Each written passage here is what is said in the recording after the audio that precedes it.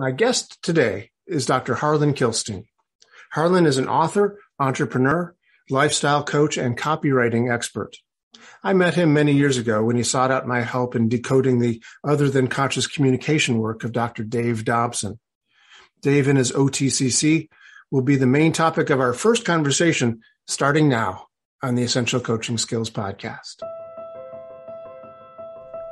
You are listening to the Essential Coaching Skills Podcast, a show devoted to uncovering the systems and the secrets that set the best apart, where you learn how to take your coaching clients to the next level, while you grow the coaching practice of your dreams. So sit back and relax, or sit up and get excited. Either way, you might want to pay attention. This could be important. Harlan Kilstein, welcome to the Essential Coaching Skills Podcast. It's nice to see you. I am very happy to be here. I have been hoping and praying for the day that I would make it to this podcast, and it's finally arrived. We're here. I'm overjoyed. I can't do it. I've made it. I feel like it's I need to thank the Academy, first of all, for being here. I've been hoping and praying to lead my people to the promised land. That's true. It's all about the love, It's all about the love. 1 minute we slap someone, and the next minute it's all about the love. So I'm here, ready. Oh, that was an Academy Awards joke, folks. Yes. This will be a very serious podcast. Very topical joke for this morning, but it'll be very old very soon for anybody listening to this thing. Anyway, so Harlan Kilstein, one of the reasons I brought you here, asked you to be here today on this podcast, is that you and I have something in common. And it is something that many people won't even know what we're talking about until we start talking about it. But it is the fact that we both studied with a guy named Dr. Dave Dobson and learned from him what he referred to as other than conscious communication. Many people watching what he did refer to it as hypnosis, or maybe even, Ericksonian hypnosis. I don't know if you can see my air quotes here, Ericksonian hypnosis. He would tell you that although he met Erickson once, the kind of work he did was nothing the same as that he was speaking to a person's other than conscious. And you and I both went to, 5, 6, 7, 8 fun shops. Yeah. To find out what that meant and how he did it, and if we could do it too. So I wanted to get your take on all this stuff for people who perhaps know a little bit about Dobson or nothing at all. So interestingly, that Dobson was a little bit of a legend in the NLP community. He was a legend for his other than conscious communication, but you could find absolutely nothing in print about what other than conscious communication was. It was something that he just did. He was a little bit of an anomaly because whenever someone discovered something in NLP, they rushed to put out a book, they rushed to put out a program. Dobson was nothing like this. He actually hoarded his information. Mm-hmm. And I think that the first seminar that I arranged to do with Dave and brought maybe 30 people to see him was the first seminar that he actually let people buy. And from that point on, he started letting people buy them. The problem is that Dave was doing things that you either had to be there or you needed a decoder ring to find out what he was doing. The first time I went to see Dave Dobson, here I am. I brought a room full of people, at least 30 people. We're sitting in his basement at his home in Friday Harbor on San Juan Island in the middle of the Pacific Ocean. And that's a bit of an exaggeration, Harlan. It is off the coast of Seattle. Still in the Pacific Ocean. Not in the middle of... It was right next to Borneo, someplace like that. It's not at all. Before you go any further with this made-up tale you're about to just foist on us, Harlan, when you say he was a legend in the NLP community, tell me about that. What legend are you talking about? Because there's plenty of people in the NLP community that never heard of the guy. So he did a seminar with John Grinder, Robert Dilts, Stephen Gilligan, Judy Delosier, and a bunch of other people who were Grinder fanatics. And the first person up to teach was John Grinder.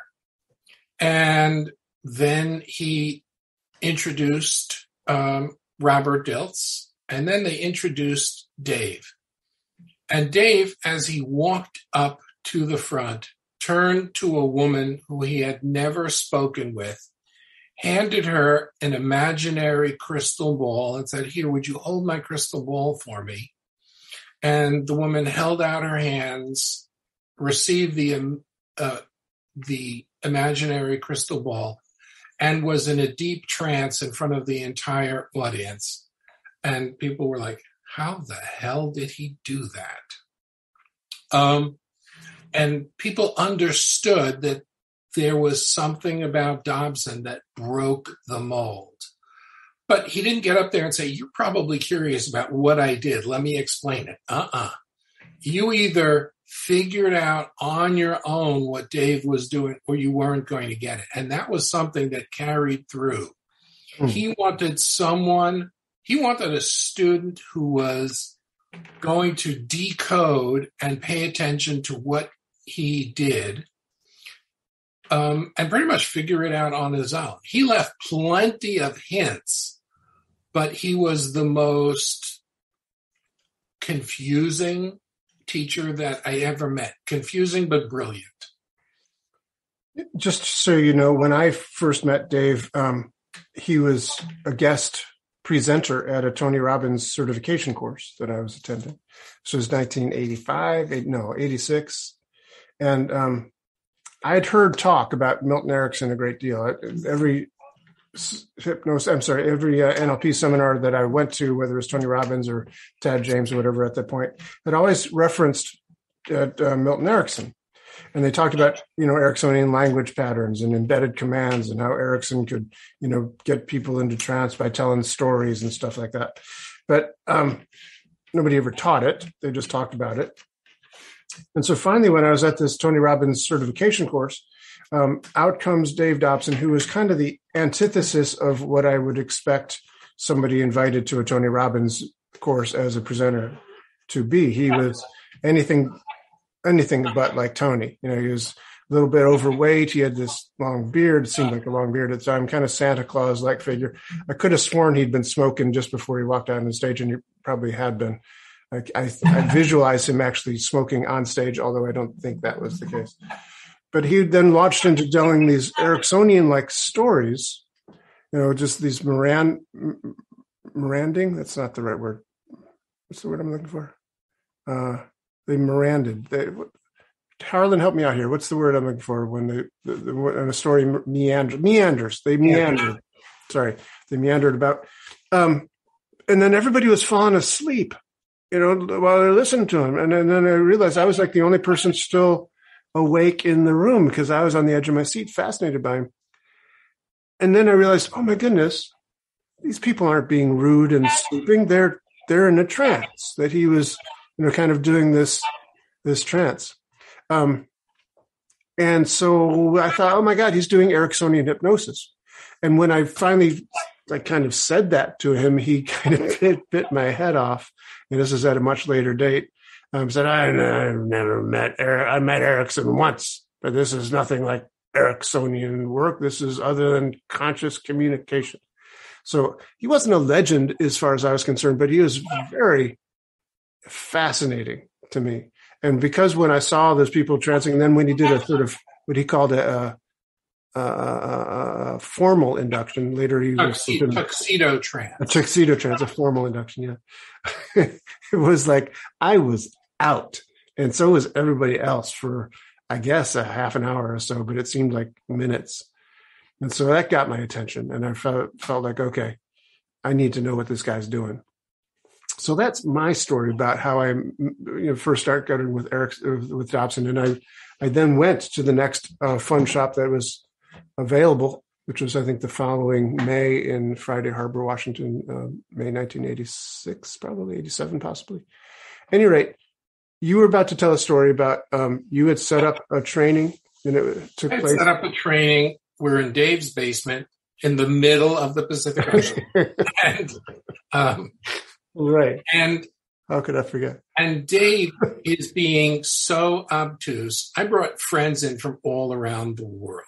Okay. The closest friends were the ones in Canada who just took a ferry over.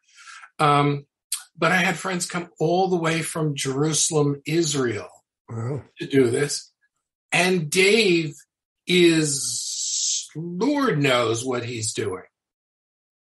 At that point, one of Dave's longest students said, "Do you think this would be a good time to explain to the good folks here what you've been doing?" And Dave growled at him and said, "I warned you, not a word." And I went, Dave's been doing something? I can't detect it.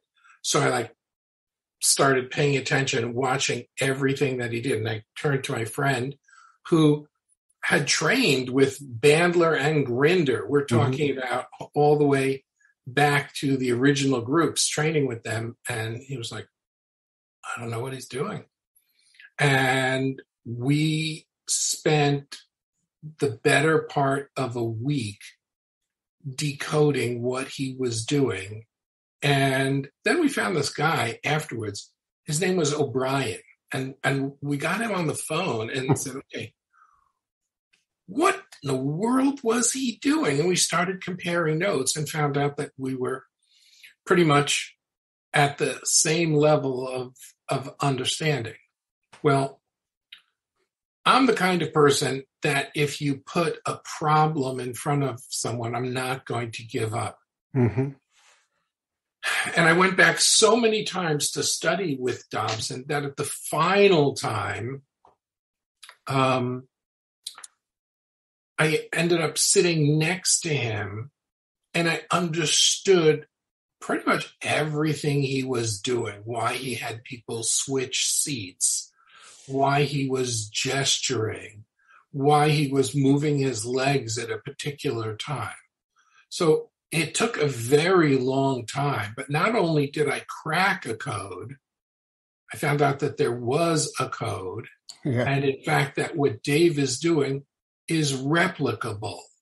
Wow. And I have spent so many years doing this. Matter of fact, as you know, I'm working on a book because Dave claimed that there was a book coming. I heard him claim that it had been written. He was working on the cover. That was the only drawback or the only stopping block from it being published is he wasn't on the cover. Apparently, he had only written a couple of pages. Oh, really? And it was in some, he wrote it in some word processor where they couldn't even access the files. It was nothing really significant. So I decided, you know what, my mission is going to be to put this book out. It's tentatively titled The Wizard of San Juan Island. San Juan Island, by the way, is that island in the middle of the Pacific Ocean. Off the coast of Seattle. It's it's off the coast. It's only a 90-minute ferry ride to get there. And by the way, let me just ask you this, Harlan. This code that you'd say that you've been cracking, it's the other than conscious communication that Dave is talking about. That is correct. The other than conscious communication is that Dave believed that in the initial meeting with someone, it is possible to create instant rapport. I don't mean NLP type rapport with mirroring, matching, posture, breathing. I'm talking in less than a second rapport.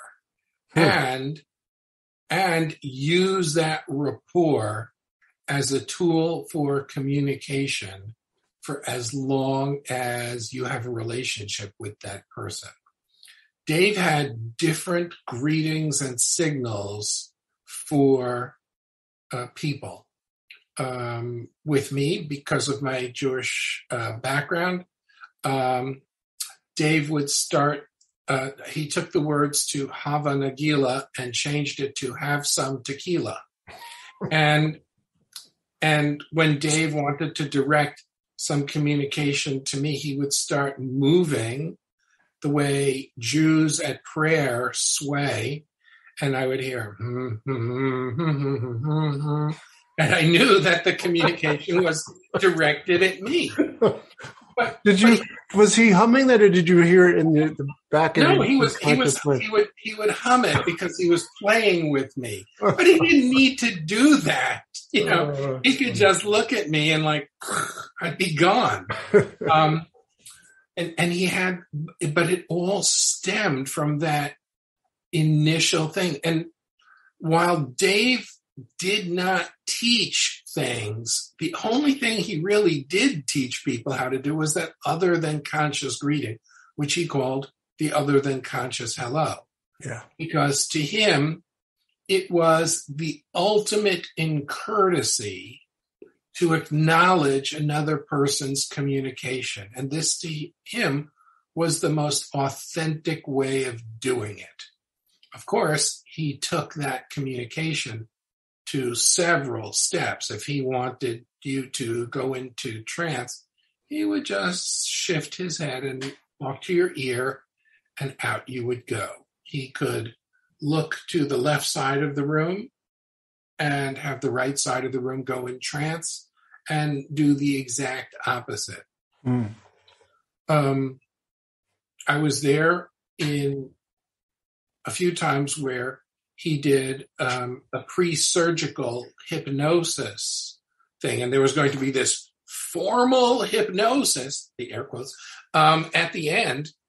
And but during the session that would lead up to it, if you looked at the person who was going to get the pre-surgical pain, they spent most of the training in trance. So Dave was a very big believer in covert work, helping people covertly. It's interesting. The first time I went to a fun shop, as I mentioned, was back in the 80s. It was 2 weeks long, and it was 5 days on and 2 days off. And we were in Friday Harbor, Washington, where there's not an awful lot of activity. It's not like a teeming metropolis. I mean, if you like outdoor activities, there's plenty of that stuff, kayaking, whatnot. And then there was another 5 days of training after that. What I found to be really my motivating why I went is that I had been told by a number of people that were really good at NLP, people that I'd known who were already trainers and stuff, that they had gone to see Dave and that they didn't know what he did, but that after having gone to this fun shop, because Dave didn't like workshops, he wanted to have it be a fun shop. But after going to this fun shop, they were better at whatever it was that they were doing. They were better at NLP. All the NLP processes they did had better outcomes. They were just better at it. And I found it really kind of interesting because the first 2 weeks that I was there, the first thing, it was kind of like a blur. I really didn't remember much of anything. So I went back to a second time so that my conscious mind could get in on it as well. And I had this really fascinating moment of opening at one point where, some visual memory sort of came back into my consciousness in a very interesting way, kind of like the clouds parting, and suddenly I could see my internal visualizations that I'd never been able to do previously. It was really interesting that a lot of my systems got opened up much more through this I had experience. Similar experience of finding my systems opening up to now, even though, God, he passed away so many years ago. When I see people, I can't turn the damn thing off. I'm noticing things that, to me, they are completely out in the open, and to other people are like, are you sure you saw that? Could you give us an example? And let me just ask you a question. Why does anyone care that we're talking about this stuff? Like, what is, Dave is no longer around. He died in 2004 or something like that. Yeah. He's no longer around to teach these things. He didn't write a book. You're writing a book, but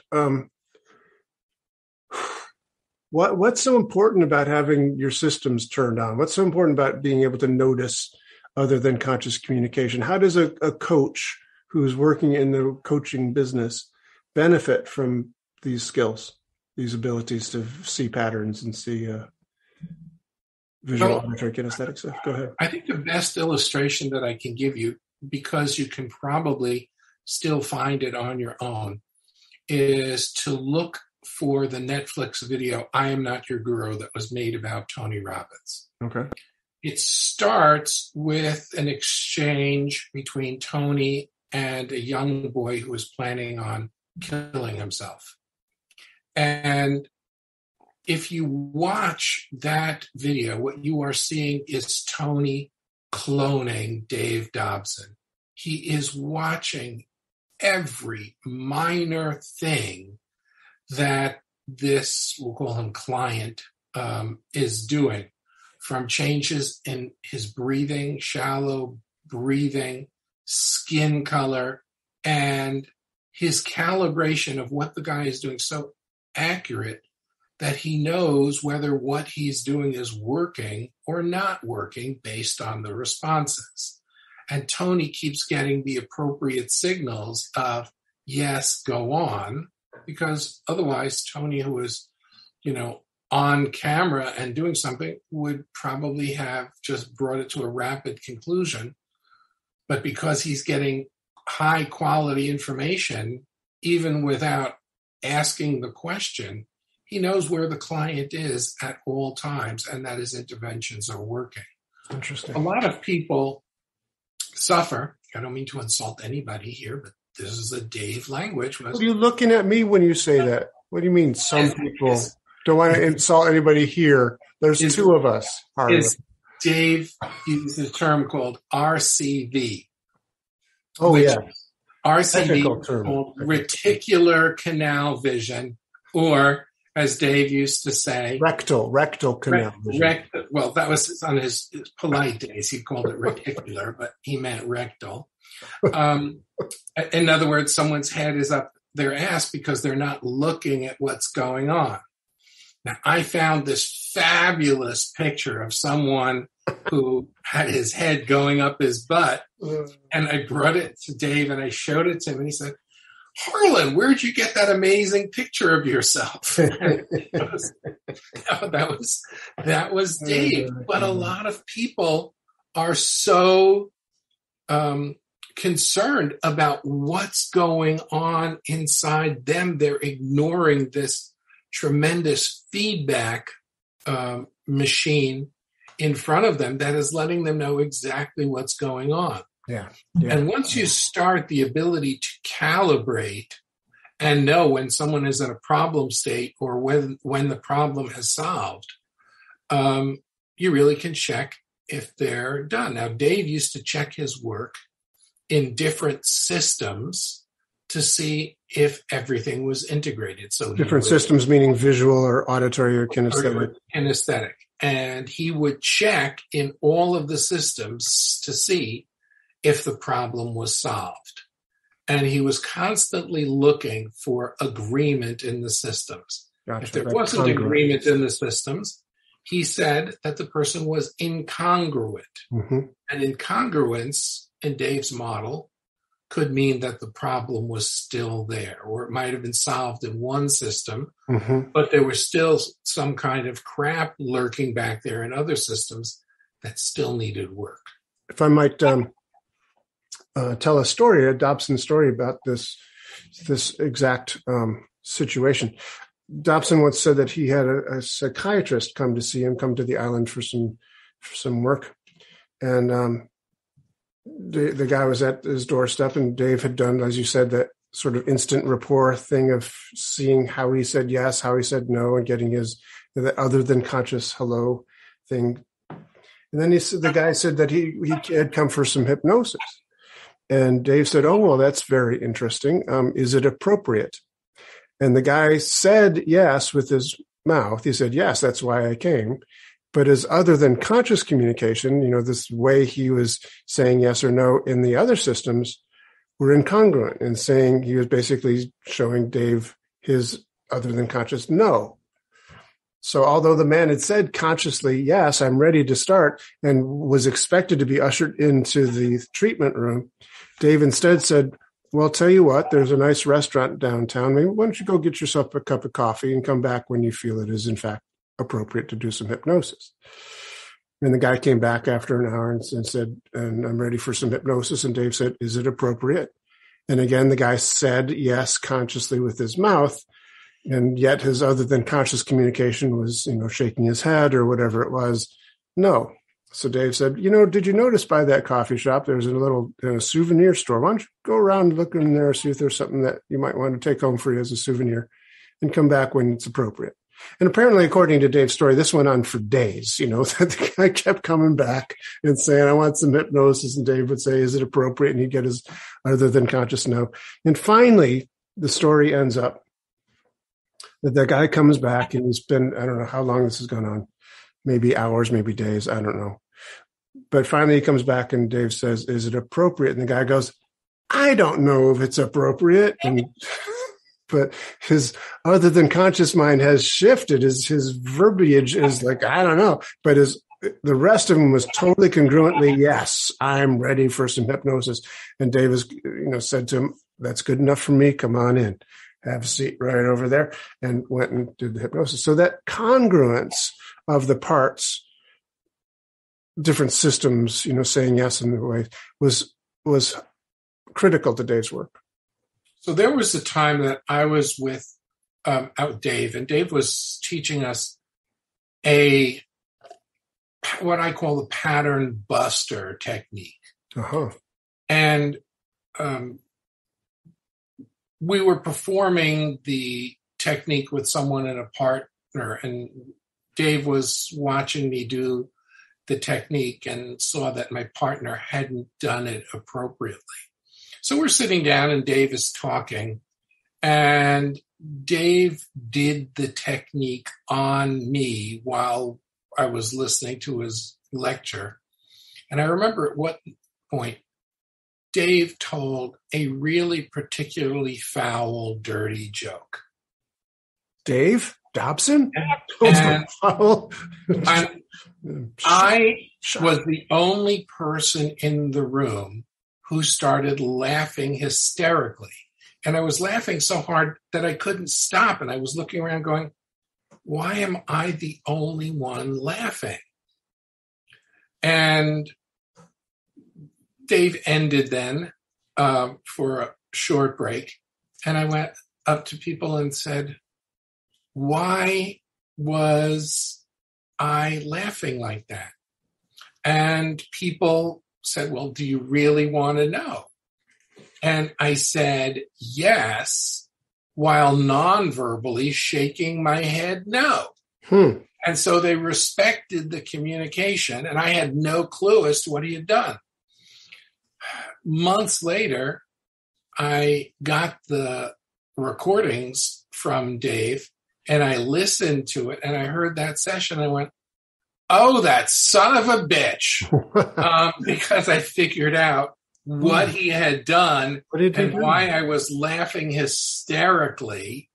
I was like, man, he was a lion-hearted person who would stop at nothing to get results. And there was something that I went out there to get, and Dave wanted a pattern broken. And since that time, gosh, so many years ago, I never had a recurrence of that situation. All done completely covertly. Now, most people who would have gone at him would have missed entirely even in the recording, that, oh, that bastard, that's what he did. How did you pick up from the recording what he had done nonverbally?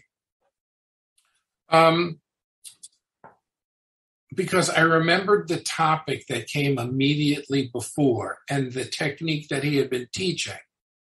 I thought that he was done with the topic and now we were moving on. But Dave wanted to use the topic on me because he saw that I hadn't gotten what I came for. Gotcha. So he did the exact technique that he had just taught us, and I never saw it coming.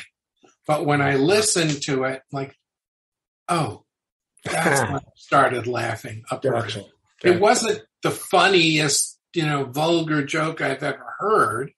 But it was just the way Dave told it and exactly when he inserted the punchline that blew out my patterns. Wow. Quite interesting. Yeah, that's a pattern I've tried to teach as effectively as Dave taught it. I'm not sure which one of those is less true. I don't know if Dave taught it all that effectively all the time. He wasn't the best teacher necessarily. He admitted that as much. But I don't even have a name for that. What do you call that? The pattern blowout? What did you call it? A pattern blowout. Interesting. I call it the across the room pattern interrupt process, which is not a good name. You see, there was a difference between it being a pattern. Pattern interrupts Dave used to do all the time. Mm-hmm. He would tell jokes. He would, just laugh. He loved jokes. That's why he called it fun shops instead of workshops. But a pattern interrupt is one level. A pattern blowout was it's never going to happen again. Can you describe the difference? What is for the benefit of our audience? What is a pattern interrupt and why is that a good thing? Well, if someone has a non-useful pattern and they're just running it again, let's say someone is a raging audio and they are so wrapped up in their own internal audio that they aren't fully there. They're lost in their audio. Well, Dave might have done things to interrupt their audio with like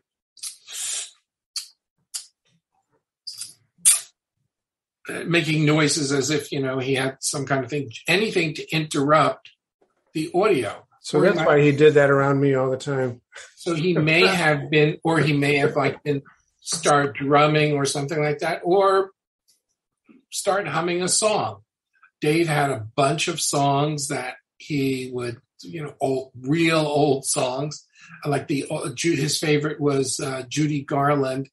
Every little movement has a meaning of his own, and he would start to sing that. But those were minor pattern interrupts. What Dave did in this case was ask people to tell a funny story and a sad story. And when you told the funny story and the sad story, when a person does that, there are nonverbals that they tell. So in the sad story, their tonality might be down, their head might be lowered, their breathing rate might be different. And when they're happy, everything, tonality, pace is different. Dave would calibrate both. Mm-hmm. And then when he told a joke, in my case, a filthy joke, at the same time that he related the punchline of the filthy joke, he used my non-functional, my sad pattern tonality to tell that joke. And here you are, the punchline of a joke, tone combined with your own negative pattern shift. Right. And it's like a humidifier and dehumidifier getting into a room to have a fight. Good metaphor. and it just blows out the pattern for good. And these were the kinds of things that Dave did every single day, but he never explained, this is what I'm doing. He had this love-hate relationship with his teachings that he was constantly afraid that people were going to steal his teachings. And especially if someone was an NLP trainer, Dave didn't just think it, he was sure of it. And so he could be hostile at times. There was a friend of yours who came out to a seminar, and the person was playing. There were like 3 balls in their hand, and they were like spinning the balls while they were listening. And Dave made a seriously obnoxious comment about that. I think it was like, do you always like playing with your balls? And the person didn't take it at all the right way. I'm not sure Dave cared all that much, because he was convinced that this guy was going to steal his thing. But what he was doing was, the person was stuck in their audio. The person is a major audio person, and Dave was basically indicating, while you're doing this thing with your hands, you are stuck inside your own internal audio, shutting everything else off, and you are limiting yourself.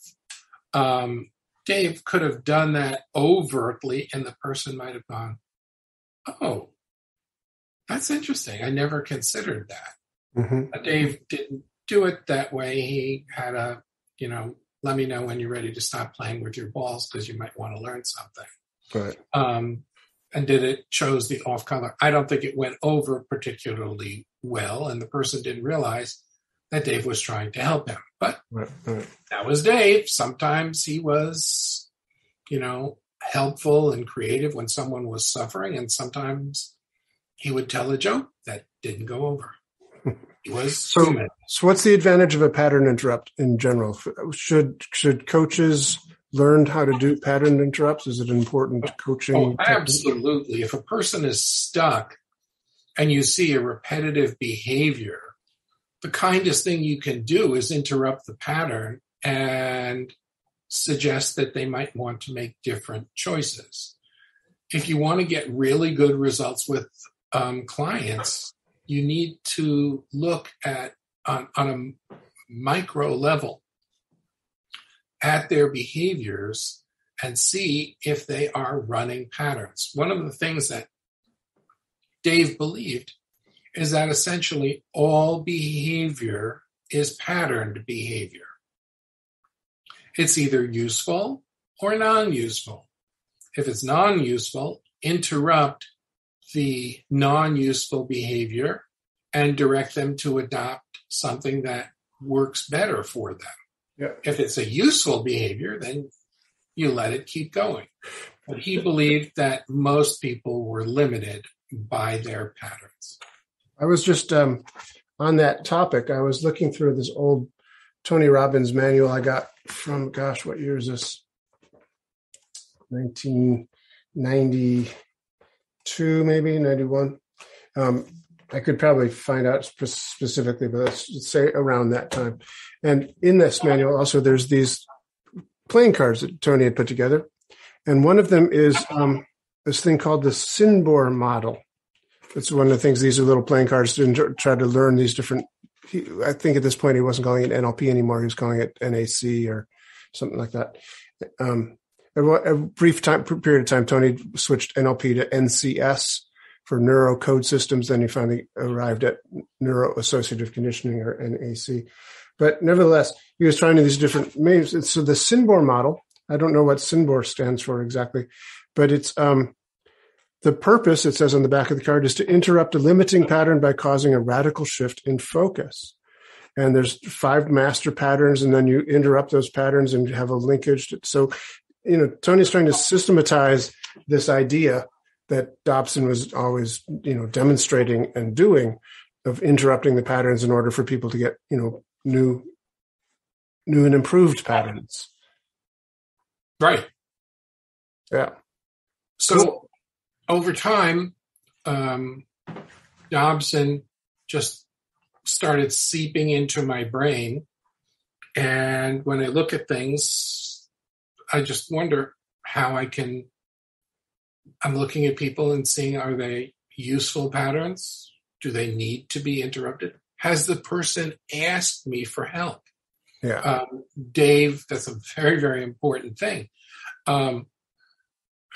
Generally, you don't want to go around interrupting people's patterns if they haven't asked you to. Well, I suppose if Dave saw somebody who was particularly rude, he might have done something just to help make the world a nicer place. But generally, Dave was very strict about, did the person come to you for help? And are they paying you? Right. Was a big motivation of his as well. Is this in fact a professional relationship? Are they asking for help? Are they actually requesting it so much so that they're hiring you to do it? If that was the case, then he was at full service, to make that happen. Yeah. And it's also interesting. I believe it was him. It might have been Stephen Heller who told me this one. Stephen Heller was a colleague of Dave's early on, I think, if I recall correctly. At any rate, Stephen Heller, the author of Monsters and Magical Sticks, might have been the source of this, but I think it was Dave, where he said, you're not being paid to be the person's friend. You're not being paid to, rapport is nice. That's all good thing, but you're not being paid to be their friend. You're being paid to get results. They came in with this problem. They want to have this problem gone. They want to have this new, functional patterning in place when they leave. That's your job. Not to say, boy, what a wonderful guy that Dave Dobson was, but to, have these old patterns removed and the new patterns installed. Yeah. I remember once, I don't know how long we have, but I'll just tell you one last story. The last time I was with Dave, and as I mentioned, I got to sit next to him or in close proximity to him. And at one point, someone on one side of the room is taking Dave's picture. And Dave said, "Oh, you take my picture? Would you mind taking it from the other side? I have a much better, I think I look better from the other side." And then he looked over there and said, "Young lady, would you mind switching seats with him so he could take my picture?" Now, instantly, I knew that Dave's real goal was to have the lady move, because I had seen her response to a question Dave had asked and knew what was going on. So they switched seats. The guy keeps taking Dave's picture. At the break, the woman comes up to me and says, "Does Dave know my problem?" I said, "Yes." And she said, "And do you know my problem?" I said, "Yes." And she said, "I'm too embarrassed. I can't go on." And she walked away. And she came back and she said, "What am I supposed to do that people know my problem?" And I said, "Well, now that you know that Dave knows your problem, why not trust that he also knows what to do and go back in and see what happens?" And she went back in and spent the rest of the afternoon in a deep trance. While Dave taught the class, he was directing messages of comfort to this woman while he was teaching a room of about 20 or 30 people. He had that ability. And then afterwards, I asked the woman outside, I didn't ask about her experience, because Dave believed that a person's trance, he used the term, is their own private garden. I don't ask them about their trance. And I said, "Are you happy you stayed?" And she was like almost giddy. And she said, "Yes, I'm glad you made me stay." She never asked me what the problem was, how I knew what the problem, how Dave knew what the problem was. It wasn't necessary. Dave just gathered the information. She had paid to attend his fun shop, and he took that as she was here to change, and it was his job to help her. And it was quite amazing. No one else in the room had a clue as to what was going on. And I will say that over the years that I went to, I have lost track. I've went to 5, 6, maybe 7 fun shops over the years. I noticed that there were a number of people always that were not there as professionals. They were there for basically therapy. You know, they were there for interventions to have those old patterns removed and the new patterns installed. And that's why they attended the workshop. People got that whether they wanted to or not, because, you know, Dave was there to do that. One of his reasons, I think, for doing these fun shops was to really, you know, covertly, if you will, help people change in positive ways. And in addition, perhaps occasionally to teach something that would be useful on a left-brained level as well. I remember asking him that time I put together the first seminar, would you like them to fill out an intake form so that you know what people want when they come into your fun shop? That was when you were still using the RCV, were you? Yeah, it was for my first work. I hadn't even attended a day workshop this time. And Dave goes, "No, Harlan, that won't be necessary. I'll find out what they need as soon as they walk into the room." Right. And so I discovered how he did that. He wasn't joking. Now, it's also very interesting to me that Dave, do you have a few more minutes? No, we're Sure. running close to the end of our time here. But, you know, Dave was very, I don't know, critical perhaps of people who had too much, what he considered to be too much auditory going on. But he himself was totally deaf in one ear and a lot of deaf in the other ear. So he had 2 hearing aids going on. This is back in the day. This is pre-digital stuff. So he had a very clear hearing aid in one ear and another very obvious hearing aid in the other ear, and a wire that ran from one to the hearing other. aid to the other. So this wire was underneath his chin over to the other ears. So because it was basically taking in sound from, let's say, the right side that he was totally deaf in. I don't know if that's true or not, but the side that he was totally deaf in, and connecting over to the, the quote unquote good ear, they could hear something at all. So he was all hearing from the one ear. So he had no directional sound. He didn't know where sounds are coming from. He would very often be like, "Who said that?" Yeah, looking around the room. Yeah. And, but maybe because of this auditory challenge that he had, he was hyper perhaps acute of the visual things happening in him. He would notice stuff, subtle cues of people's, intentions, people's patterns that were going on. So acute with his awareness of those things. Do you think that might be accurate? Sure. And same thing with Erickson. My favorite Erickson story in similar mode was that people thought Erickson saw everything. So one day when he came in, Erickson had collections of little things, and one of them was a little ironwood owl. Where's my owl? Oh, it's in the other room. Little ironwood owl.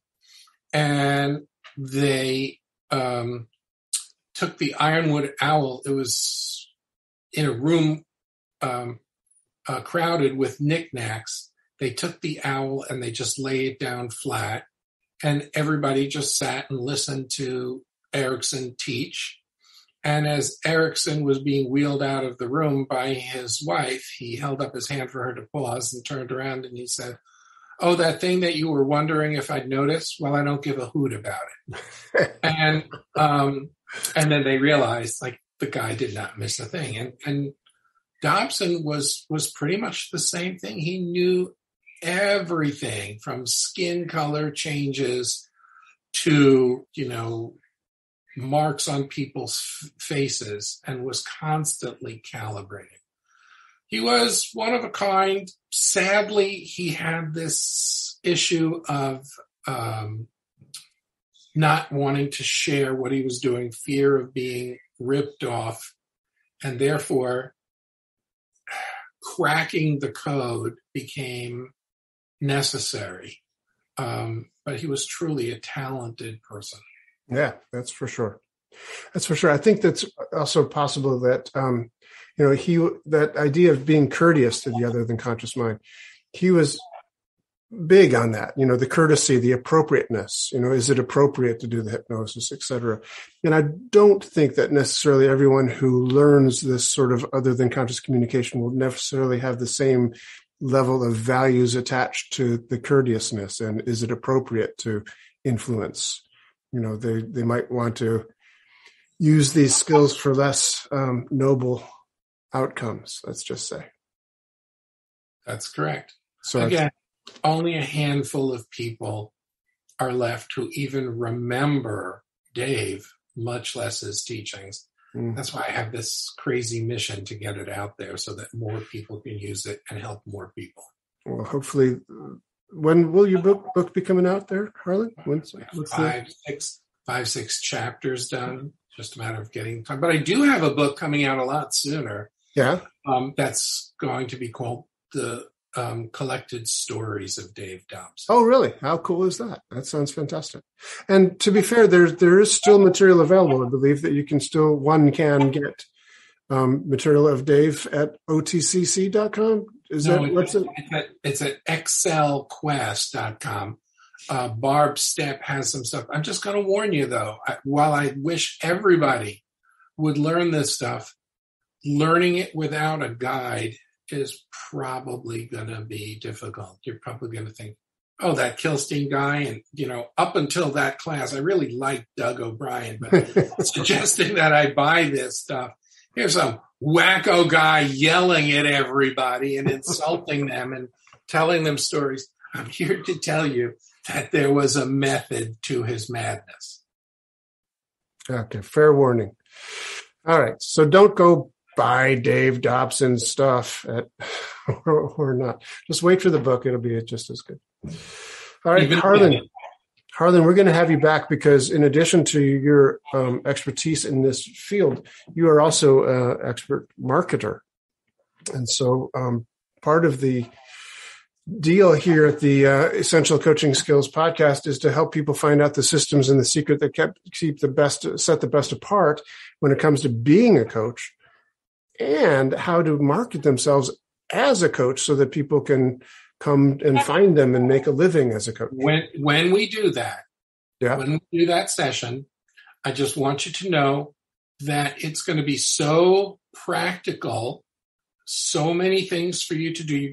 You're actually going to want to take notes on the podcast and put them into effect, because we can fill your schedule with coaching clients rather quickly and easily. Well, that is so you may be walking around with signs of Doug for president or something like that.